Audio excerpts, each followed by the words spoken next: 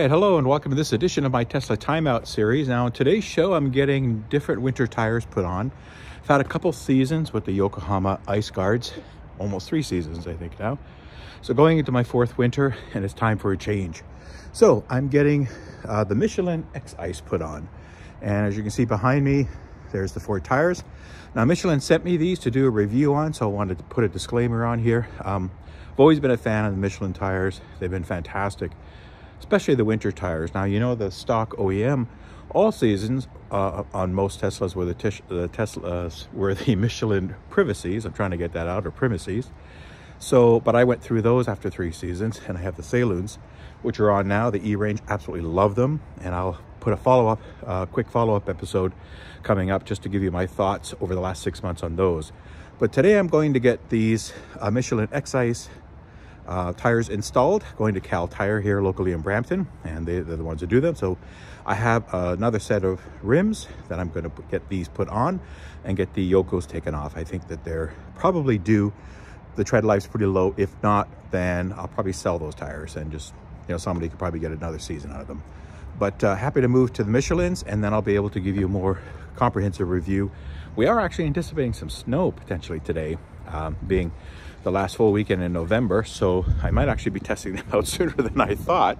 But certainly over the next couple of weeks, as we get some winter weather, a month, I'm going to drive, test them out, give you my thoughts both on dry and on snow, and let you know how they are.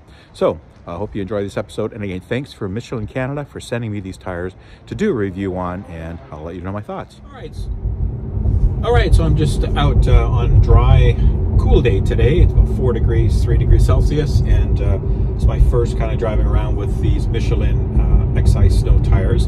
So I'm just giving you my quick thoughts on normal dry pavement and some cool temperatures. They're pretty good. The ride quality is not bad, it's actually really good, and they're quieter than I thought they'd be. So they're definitely quieter than my the Yokohamas were. They were a little bit noisier. You could hear them. So I like that. They're pretty quiet. I'm not sure if they're as quiet as the Saloons. Haven't really measured decibels, but they're certainly pretty good so far. So I like that, and I like the comfort stuff. So once I get a little bit of snow, I think we're anticipating some white stuff coming up shortly. We didn't get some the other day, but I just want to give you my quick thoughts just from the initial drive of what I think so far. All right, so we finally got some snow here. I had to wait a few weeks till we got a good amount of snow here to test out these tires on my Model 3. I felt bad for the tire guys. They were at Michelin. They were asking me, when are we going to do the test? I was like, well, I'm waiting for some snow.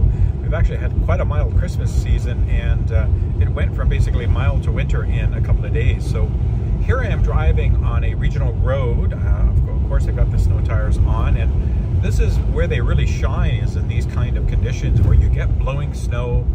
We've got a high wind day today. It's minus, I got the temperature here, but it's somewhere in the -8, and then with the wind chill in the -15 to -20 C range.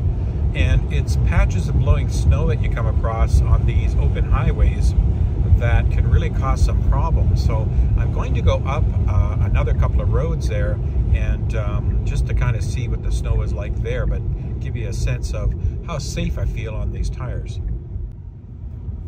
All right, so I'm on another side road, and as you can see, we've got lots of snow that has blown across, and it's going to scrape the bottom here.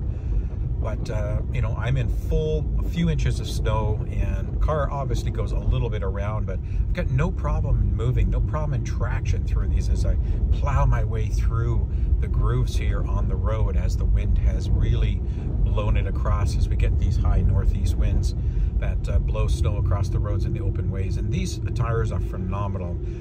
Just have full confidence in them. You know, I'm not going to do anything crazy from a maneuvers perspective, but I can let you know that I've had the Michelin X-ICE snows in the past, and they've just been fantastic tires, and these are no exception. They're still relatively quiet for being winter tires, but this is really where they shine, folks. And you know, this is the difference between all seasons and a good set of winter tires is on roads like this.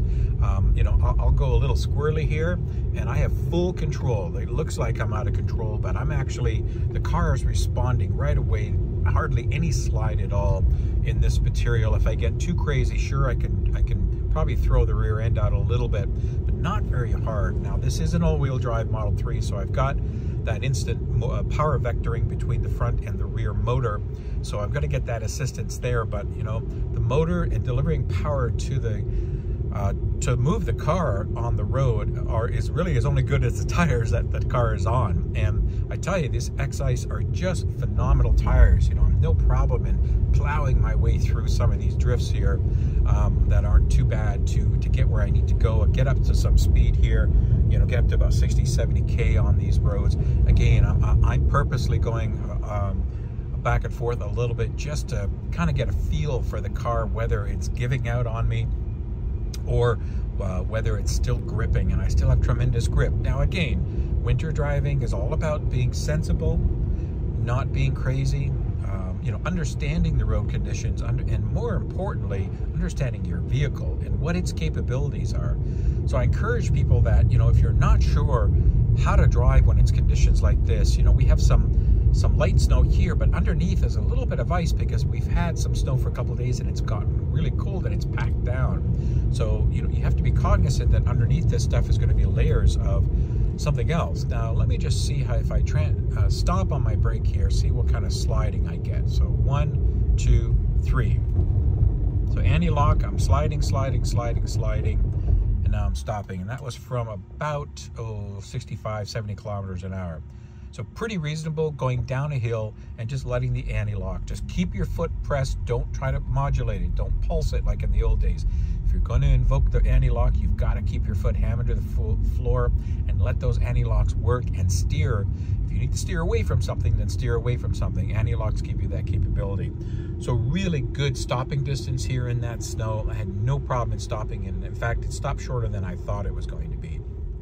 All right, so as I go on this road, there's some snow coming up. Again, remember, good snow tires, and I don't mean cheap ones, I mean good ones. It's worth spending extra money on a good set of snow tires because it only takes one accident, one spin out, to cause more problems to your vehicle and more cash out of your pocket and potentially injure somebody or yourselves very seriously without spending a few bucks. So don't cheap out on something like snow tires if you live in regions like this that get this kind of snow. Make sure they're properly inflated. I'm a big, you know, check. These have TPMS, and I'm always checking them. And then best time is to check them cold in the morning before you go somewhere. That way they've been sitting, and top them up.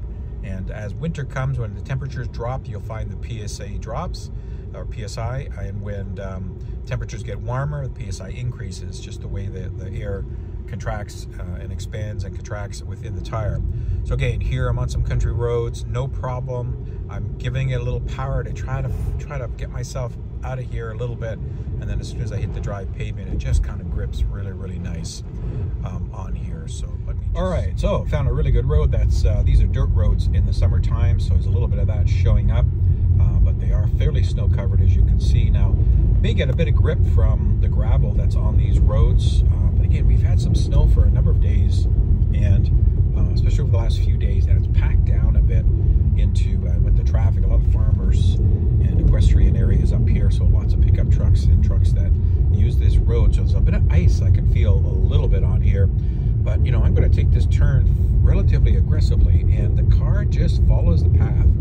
It's going exactly the way I want it to be on this snow, and you know, that's the sign of a good, really good set of snow tires, because you don't want the rear end fishing out or the front end you know, losing some grip and you're sliding through a turn. You know, again, I'm not going to take this turn at 90 miles an hour, of course, because no tires are going to hold you, but you know, I'm taking it at a good pace, cutting into it, and voila, out of it just like there's no tomorrow.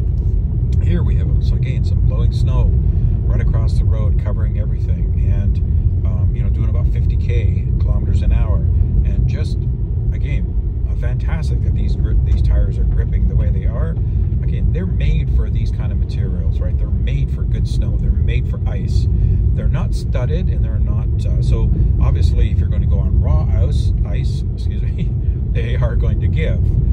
If you need something more heavy core, then you need to go to studded tires or chains in a lot of cases if you really need to grip. But you know, here I have no problem and full confidence in driving these country roads. Again, I'm going to take it safe line throughout the road as well. I don't want to go too close to these soft edges because they just drop. There's dirt and grass and stuff. But you know, no problem zipping along here at about 60-65 kilometers an hour as these tires do what they need to do. So again, I'm not sure what else I could show you.